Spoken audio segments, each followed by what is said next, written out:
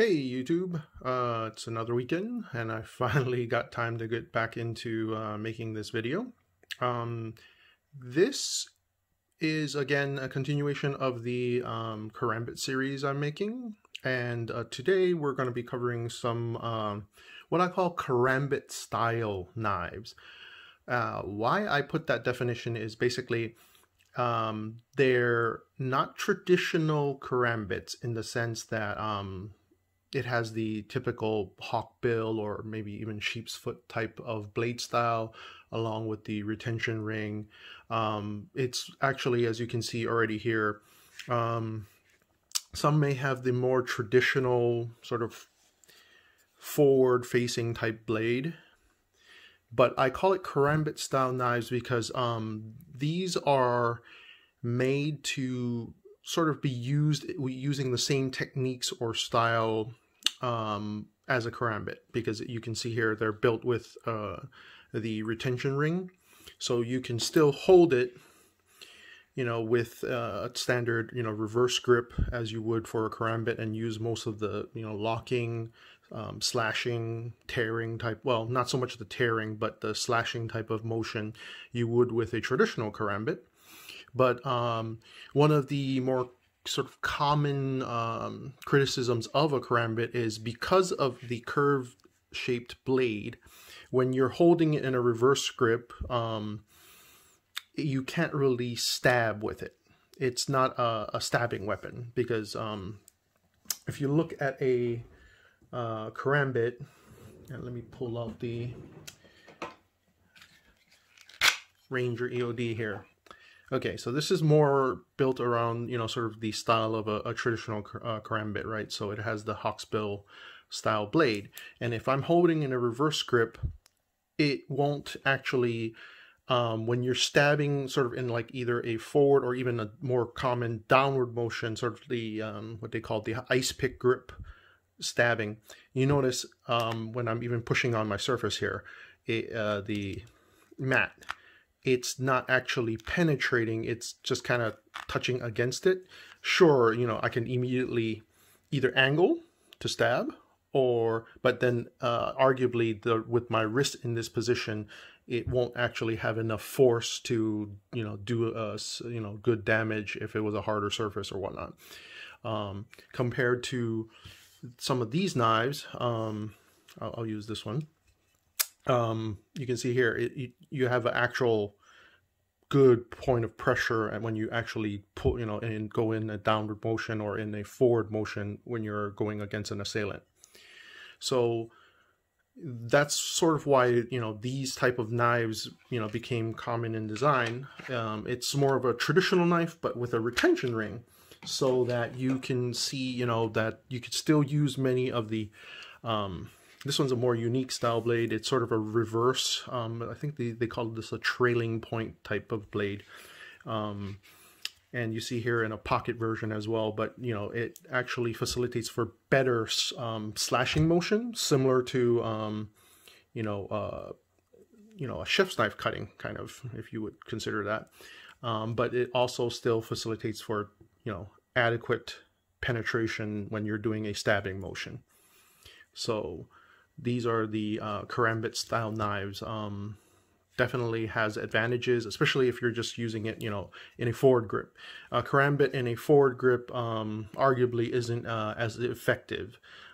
It's most of the techniques built around it isn't designed to.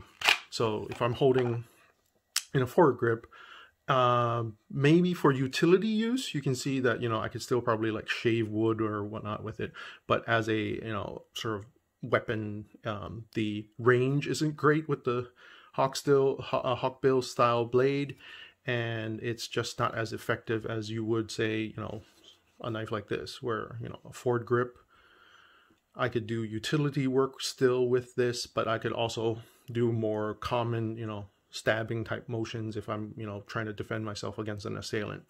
So that's sort of where these type of knives has gained popularity, and is the, I guess, purpose of the design. While Kali and Silat style, you know, techniques can still be used with them. So most of these you can feel the it's quite comfortable in the hand, yet you can still have a retention ring. You can still sort of use the retention ring as a impact type of weapon, but it also, you know, you can still hold it in a forward grip, and it has the utility use as well as, you know, forward stabbing motion or slashing and whatnot.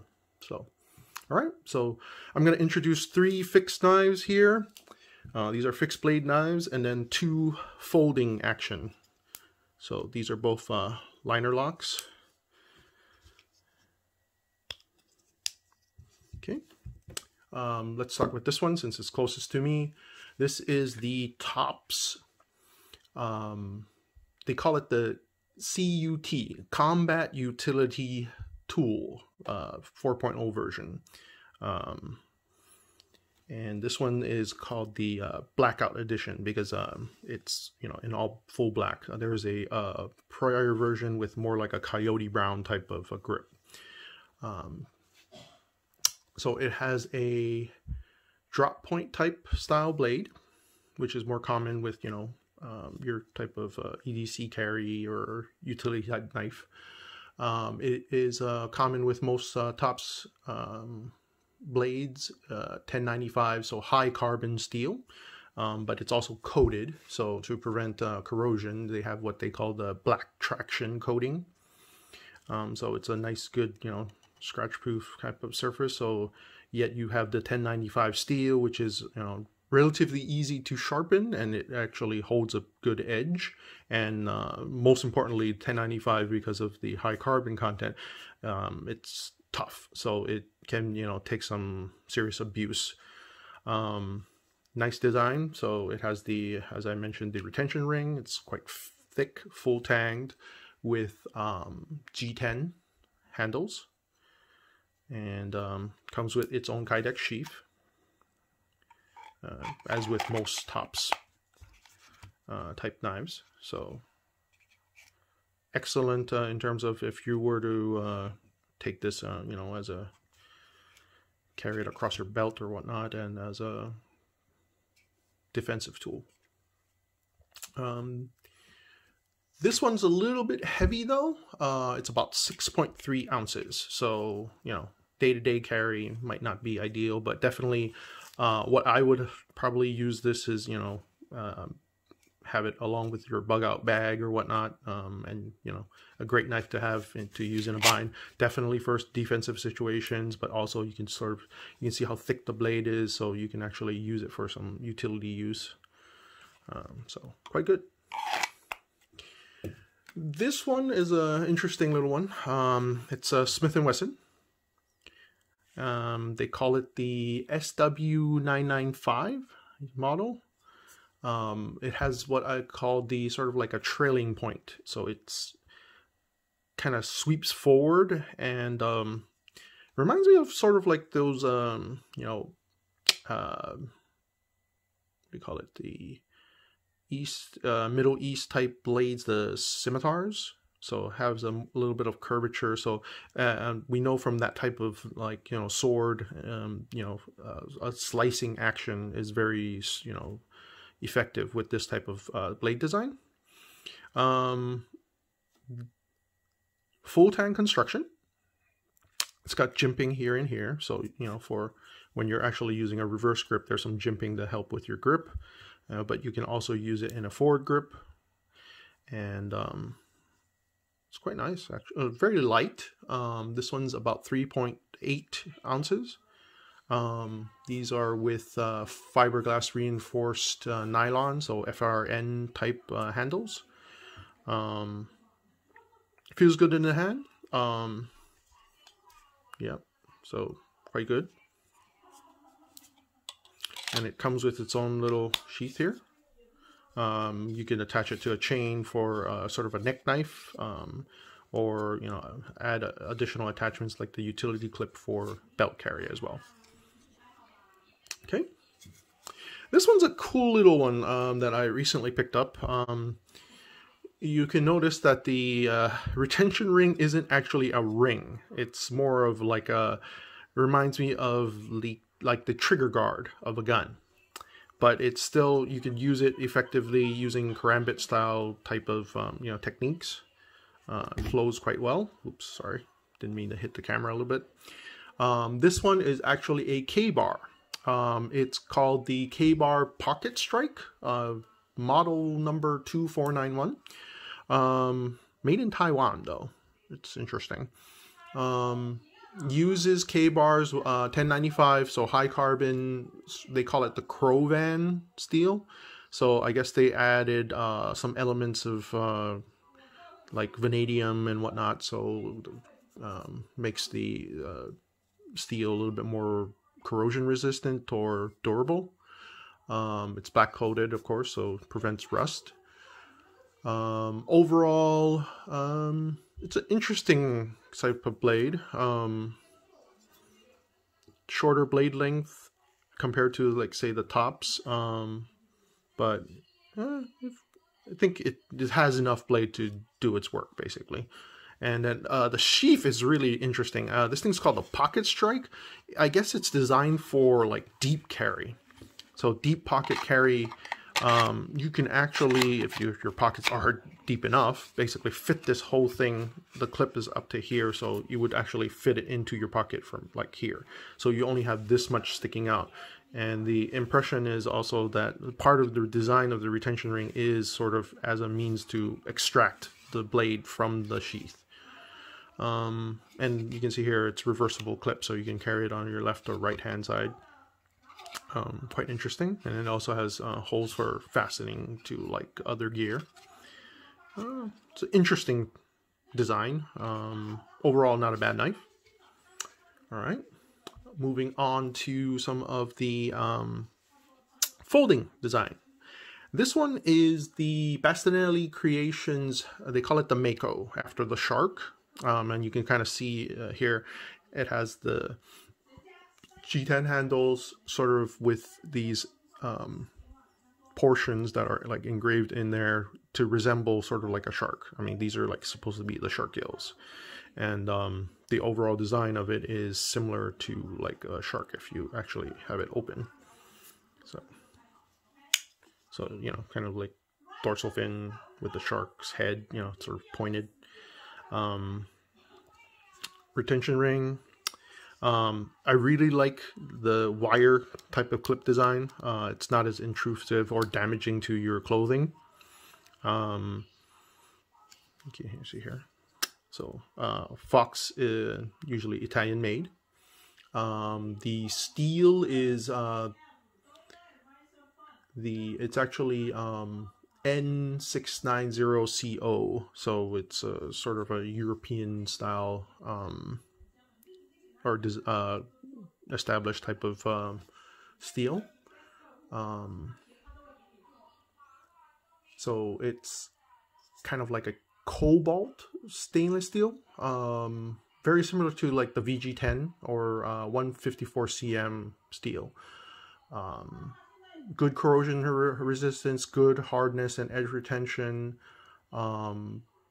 Just overall toughness, maybe not as strong as, like, the high carbon steels like the 1095, but definitely adequate for, you know, EDC and, you know, defensive use, definitely. This one is actually also a collaboration. So you can see, I don't know if I can get the camera to focus as close, but it actually says Doug Marcaida and Bastinelli Brothers. So this is a collaboration. So it's a part of this design. The renowned knife fighter, sort of knife expert, Doug Marcaida, helped in the design of this knife. And you see here, so you can still do stabbing motions, but nice slashing motions, but also most of the standard Karambit style techniques you'd still be able to do with this little folding knife. And this is actually the Bramp, the Bram Frank kinetic opening style ramp. So actually it can fast open from your pocket. Now I'll include a quick short video drawing from pocket, you know, to show how quickly this thing it snaps open. It's faster than a switchblade, basically. Great design. Really like this knife. So it's a liner lock.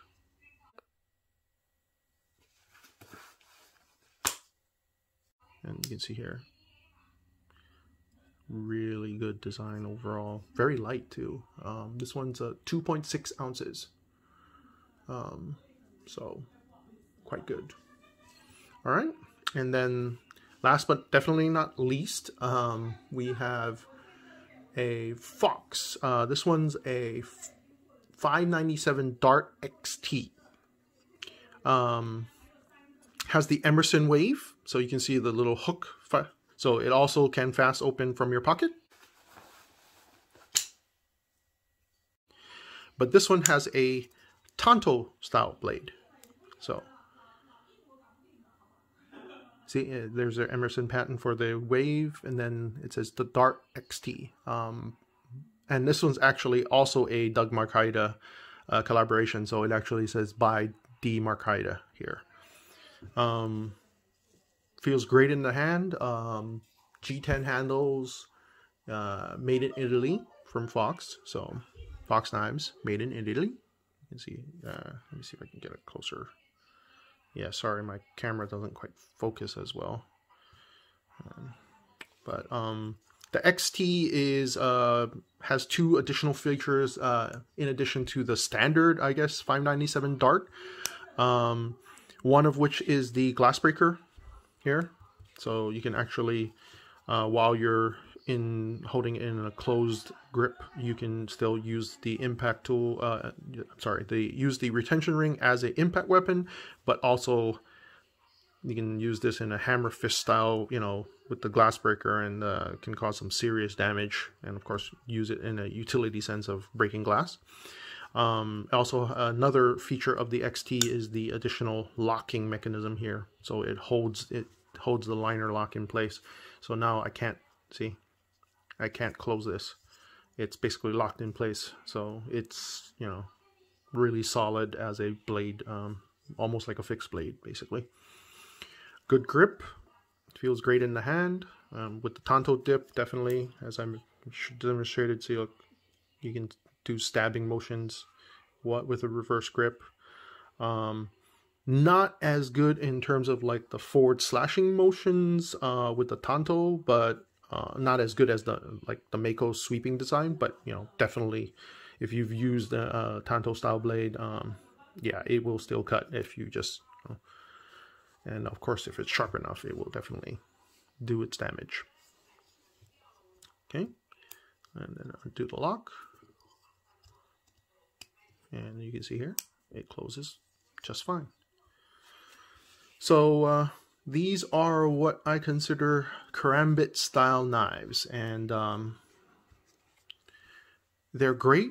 Definitely great style weapons with its advantages, and you can, I guess, if you want a well-rounded type of knife, these are great sort of middle ground type of selection, and with like something, you know, if you're willing to carry the weight, you know, something like this, you can use it in a utility sense as well as a self-defense, you know, tactical sense as well. So great knives overall. I really like these. All right, as always, please feel free to leave comments, raise questions or whatnot. My last video for the Karambit series will be coming out probably by tomorrow, and then that will be the last one of this series. I'll be moving on to some other topics. Plan on actually making an updated everyday carry video, since my brother recently posted one, and yeah, my EDC has changed over the years as well. And then we might actually do one similar, like a series for you know, reviews of multi-tools, because the Swiss Army knife video that I did was quite popular, and sort of you know, one of the other things that, you know, another bladed thing is of course a multi-tool. So I have several through the years, compiled quite a bit of Leathermans, so maybe we'll start to do a series on the multi-tools as well. Definitely comment, send us questions, maybe suggestions in terms of what you'd like to see, and then we'll work on it. As always, thank you for your support. Like and subscribe our videos, and we'll continue to make them. All right, have a good one. Bye.